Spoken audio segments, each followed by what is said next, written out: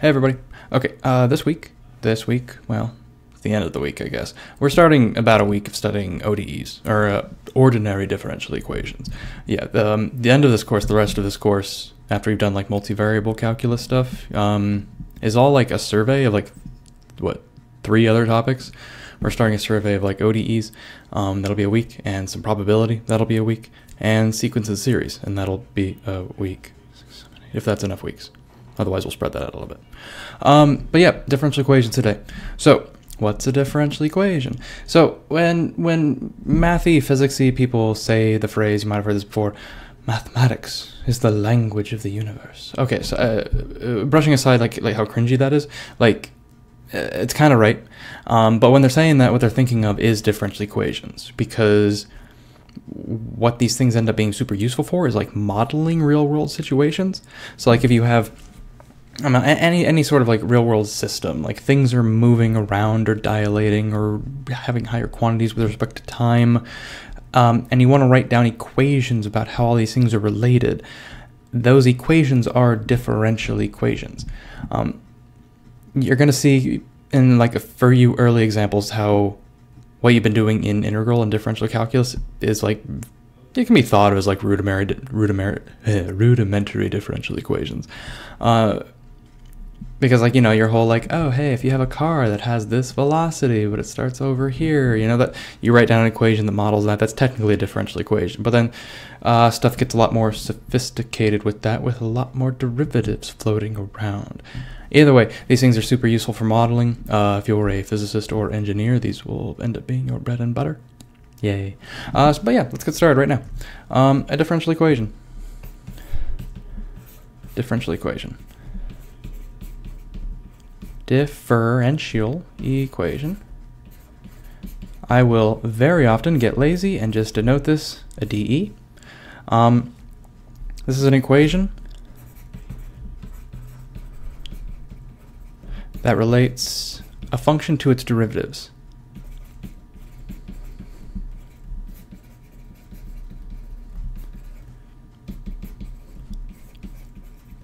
Derivatives. All of its derivatives of various kinds. So, what do I mean by that? So let's orient ourselves with some notation first. So first of all, t for time. T is typically our independent variable, right? This is an independent variable. Independent variable. And then if you regard like a function of t, you usually set a dependent variable equal to the function of t. So if like you're looking at f of t, you let this f of t equal y, where y is your dependent variable. Dependent. Cat spelling is so difficult. Okay, so here's what we're going to do, is that y, we're just going to think of y, in order to make notation easier, we're just going to think of y as the function. So none of this, yes this is beautiful. We'll even write this sometimes as y of t, like really ham it up as a function notation, right? So then, moving on, the way we've like learned to denote derivatives then is, well, okay, there's the long form way, right? dy dt, that's the derivative of y. But because we're only dealing with one independent variable here, t, it's pretty clear if we write y prime. And now since we're talking about differential equations, we're going to introduce even one more notation for this, the things that I think the physicists invented, y dot. Right? These are all just notation for the same exact thing, right? And then you will be surprised to learn that for the second derivative, you're going to put 2 dots there. All right, big surprise. Okay, but anyways, with this new notation introduced, what are some examples of differential equation? Examples. Yeah, just write down some rudimentary examples. So like ty dot plus y double dot minus 1 over, I guess, y double dot equals 3. That's an example of a differential equation, right? It's a function that relates itself to its derivatives. It's an equation that relates a function to its derivatives. Your original like function is y, and it's related to its second derivative, and its first derivative, and its second derivative, like in this way. There's some physical situation this thing might be modeling. Who knows what? I just made this off the top of my head. But you can see this is more complicated than anything we've really dealt with so far, right? And then, of course, we can get a little bit hairier than that, too, right? Let's go with, you got t squared y prime all squared. That's why the dot notation is kind of nice, because then this square doesn't mess up with your tick marks. Equals like g of t plus y double dot or something. Where, I mean, g of t is now just shorthand for like a bunch of stuff with t in it, but like no y's, right? There's just a bunch of t's here, nothing else happening, right? Here's the quick example you've seen before, right? Just y prime equals stuff with t, right? This Brisk example. I even like put down something exact with t, even 3t squared plus 5, right? Because what's this saying? This is language you've seen before. You know how to kind of answer this. This is saying like, oh, dy dt is equal to 3t squared plus 5. And if you wanted to ask yourself what t, like y is, you could just take the integral of both sides of this thing, right? This is the antiderivative of dy dt. Take the integral of both sides with respect to t. And this left-hand side is literally just y. Y is equal to this antiderivative. Right? Yeah, look at that. We just solved our very first differential equation, this differential equation. Again, secretly, all of integral calc has been solving this differential equation right here for various functions g of t. But okay, let me put down like one more horrific example. What if you have some function, and we'll call it like p, no, let's just stick with y. Sometimes your function's p because a lot of the things you model is population, p of t, but I won't use that now. I was going to do something like, what about the second derivative of y with respect to t, but then also with respect to mu, and that you subtract from that the first derivative of y with respect to mu, but then add to that 2t copies of dy dt, that second derivative, and say that equals 0. Now this is horrendous because I've introduced a new variable mu. If you haven't seen it, this is pronounced mu. It might be mu. I don't know, it's Greek. This is the Greek analog of m. This is the Greek m. Yeah. Anyways, this is also a differential equation, right? You have a function y. It's a function of two parameters, t and mu, and this differential equation relates that y to its derivatives of various variables. Okay? Okay, let's talk about some other language. I think the rest of this video is going to be just introducing language, introducing vocabulary. So first thing, let's talk about, I think I already dropped this phrase, ordinary differential equations. Let's be chill. I'm going to try and write all my vocab in yellow. Ordinary. Okay, first of all, let's spell it right. Ordinary differential equations. And this is often just shortened to ODEs. Right? Ordinary differential equations are differential equations of a single variable.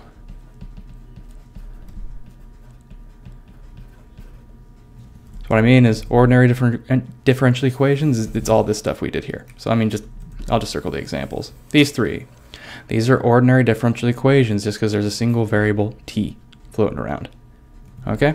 Now I say that into contrast with partial differential equations.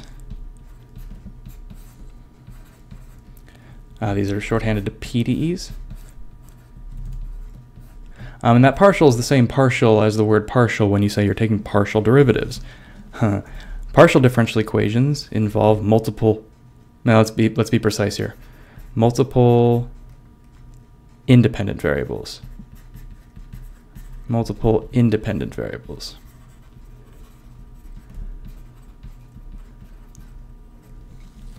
So in this case, it was like mu and t. This is a PDE, right? So for the sake of this class, we're only studying ODEs. For this week, we're studying ODEs. When you take your very first differential equations class, very likely you will only see ODEs.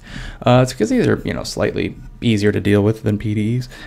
But I mean, when you're dealing with real world stuff, there's usually multiple parameters floating around. Another name for variables is parameters. So I mean, PDEs are more useful for studying life, but we're not there yet. Baby steps. Happy ODEs. Okay. Yeah, we're just going to focus on ODEs. So, what's a solution to a differential equation? Next key thing, a solution to a differential equation is a continuous function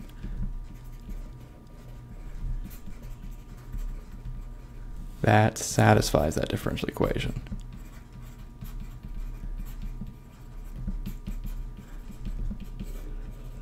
On some interval, on some domain, right? Again, when you're modeling real-world situations, you do need to think about your domain you're talking about, right? So, I mean, if you're dealing with time as your independent variable, then you probably have start at time equals 0 and you're trying to predict what happens in the future. So your model only deals with positive real numbers, that's domain. Or sometimes your differential equation has all real numbers as domain, and you can only find solutions on certain pieces of it, depending on what your equation is. Anyway, though, I'll give you an example right now of what I'm talking about. So this equation, y is equal to the natural log of x, is a solution. It's a solution to the differential equation xy double prime plus y prime equals 0. Usually they say dot. And it's a solution on the interval from 0 to infinity, right? The reason it's only a solution on that domain is because, the domain of natural log is only for positive reals. But yeah, it's a solution because it satisfies this equation. So what does that mean? That means we can literally take derivatives of this thing and plug it in and check it, right? So if y equals the natural log of x, let's do our homework in green. If y is equal to the natural log of x, that implies that y prime, or y dot, is equal to 1 over x. And that's going to imply that y double dot is equal to negative 1 over x squared. And then we go ahead and punch that in and check it. Is x times negative 1 over x squared plus 1 over x, is that equal to 0? Hell yeah, it is. That's why natural log of x is a solution to this differential equation, is because it satisfies it like that. Neato, neato, neato. So note, I said here, a solution. There are other solutions. There are multiple solutions to a given differential equation, right? Well, hand it in black. Y equals 5 times the natural log of x is a solution too.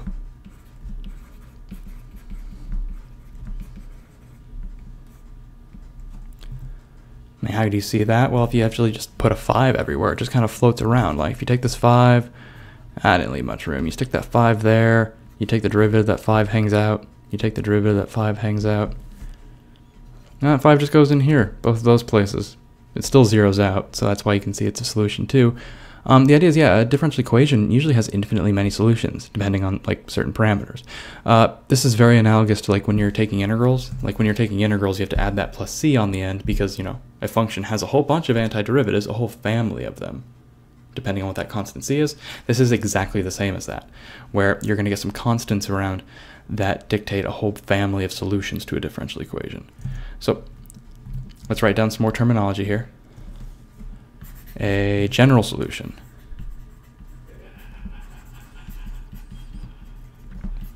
to a differential equation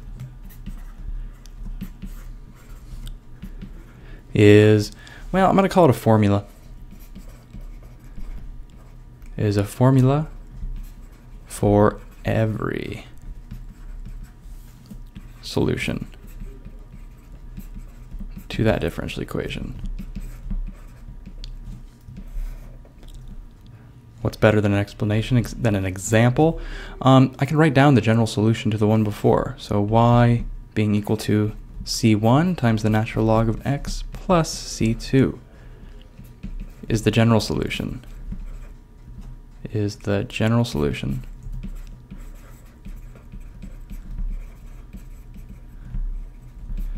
to our good friend differential equation from before, xy double dot plus y dot is equal to 0.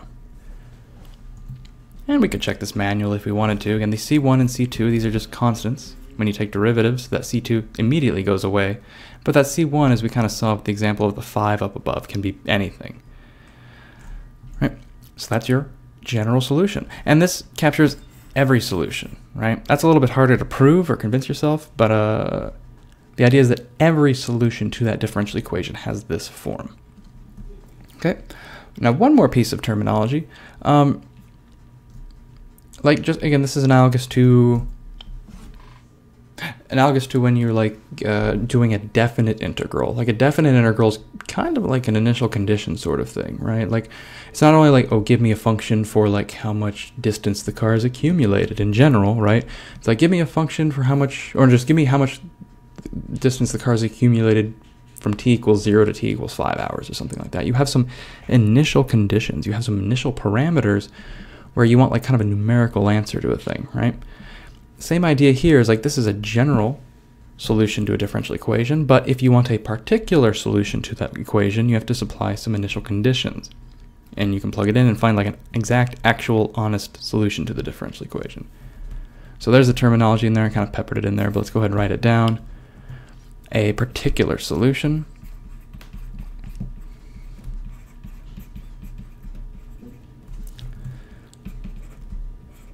is a specific, I mean, I'm just using a synonym for the word particular. It's a specific solution to a DE, to a differential equation. So it's got no, like, well, the C's are like actual constants. I'm not going to write that.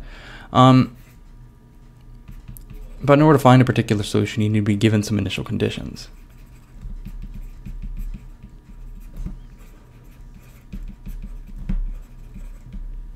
Right? So let me go ahead and write down like an example question of this, right? Because this is a question you'll probably see quite a bit of in your life, continuing taking math classes. What is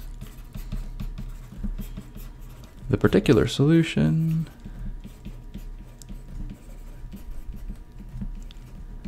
to, you know, good old y double dot plus y dot is equal to 0, given that y evaluated 1 is equal to 3 and y evaluated e is equal to 5, question mark. Okay, right, this gives you some initial conditions that you're working with, and allow you to find a particular solution. This allows you to find some actual values of c that get put in there. First, I got one last bit of terminology. This sort of question here is often called an initial value problem. Initial value problem. Again, often shortened to IVT. I can get rid of those quotes. Yellow means quotes. Or sometimes I think in older books or book titles, I'll often see this thing called a boundary value problem.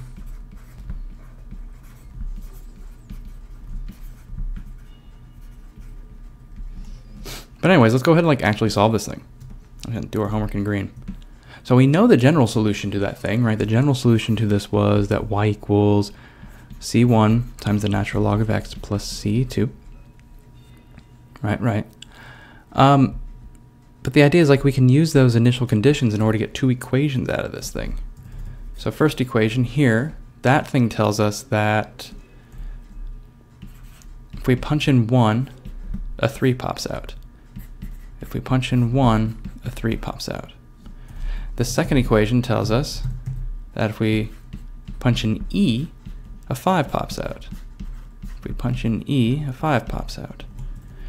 And now we have two equations with two unknowns, right? There's no coincidence here that, I'll say that later because that's actually super helpful, so I'll say it all at one time. But yeah, we can just find the particular solution now by solving these unknowns, which turns out to be really chill because the natural log of 1 is 0, and the natural log of E is 1. So these two equations become 3 equals C2 and 5 equals C1 plus C2, which then gives us an answer real quick that the initial solution we're looking for is that y equals it's going to be 2 times the natural log of x plus 3. All right? This is the particular solution the question was asking for. The particular solution is y equals 2 natural log of x plus 3. All right, that one last useful thing I was going to say is just something to note. How far do I need to scroll away? This far. Yeah, note that. Make these dots sincere. Note that there is, oh, what color should I use? Let's use black and let's make it really, really, really big. Note that we have 2 initial conditions. All right, and we get 2 equations here. And that our general solution had 2 c's in it. And that the top degree in our differential equation was 2, right? There's 2 dots on there. That is no coincidence. That gives you an idea of like how many initial conditions you need in order to solve a particular solution to a differential equation. This number here, let's write this smaller, is called the degree